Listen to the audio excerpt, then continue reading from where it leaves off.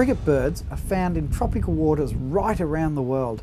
With one of the biggest wingspans of any seabird, they soar across the open ocean for weeks on end. Often following mahi and marlin, they are a favourite with offshore anglers.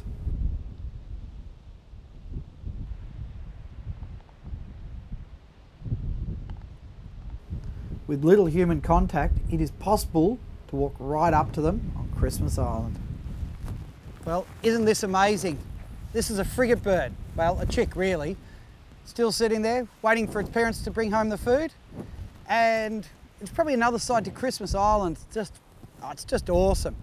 These guys are actually quite unique. The frigate birds, the big black ones that fly around, they actually harass the other birds like your gannets, your boobies and your terns. When they're coming home from feeding, they harass them until they actually regurgitate the food, and that's how this guy gets fed.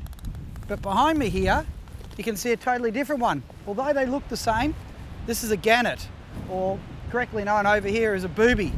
And he actually dives down, he actually earns his food, I suppose you could say.